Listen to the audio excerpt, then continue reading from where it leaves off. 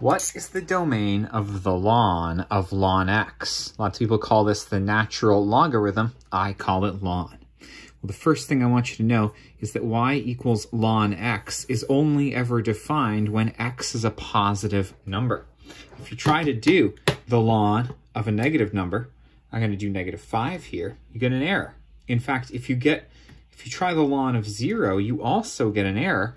But the ln of any positive number, no matter how small, does exist.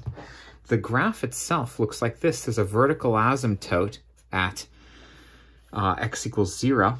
And you can take the ln of any positive number, and you'll end up getting either a negative number if the number you put in is less than 1, or a positive number if the number you put in is greater than 1. Now, what does that mean for you? Well, what it means is that this x certainly can't be a negative number, because you can't take the ln of a negative, and it can't be 0. So that x certainly has to be positive, but there's more.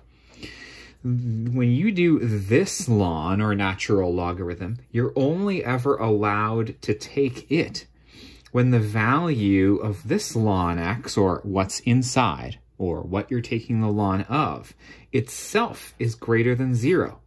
Because lnning anything, you can only ln the things that are positive or greater than 0. So now what we actually want is for the ln of a number to be bigger than 0. Taking a look at this same graph, you're only going to get numbers that are bigger than 0 starting at 1, but not including 1, and higher. Now, what I'm actually looking at here are the output values, like the y values, because when you plug an x in here, you're going to take the ln of it, and it's going to transform it into a new number. If you plug in 1, and you take the ln of 1, you get 0, but then if you take the ln of that, you get an error because you can't take the ln of 0. Ln 0, I mean ln 1, gives you the error for that reason. You need the output of ln x, or the y value, to be bigger than 0. And for that, you require this x to be greater than 1. Now, if you don't like the graph, you can always do this another way. Ln x greater than 0 can be solved by undoing ln on this side of the inequality. How do you undo ln? Well, it's the inverse of e to the power of something. So e to the power of this side of the equation needs to be greater than e to the power of this side of the equation.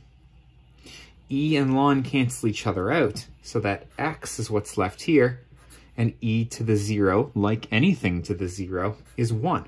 So the domain of this is x greater than 1. Proved to you with both graphs, a calculator, and algebra. Thanks for being with me, and best of luck.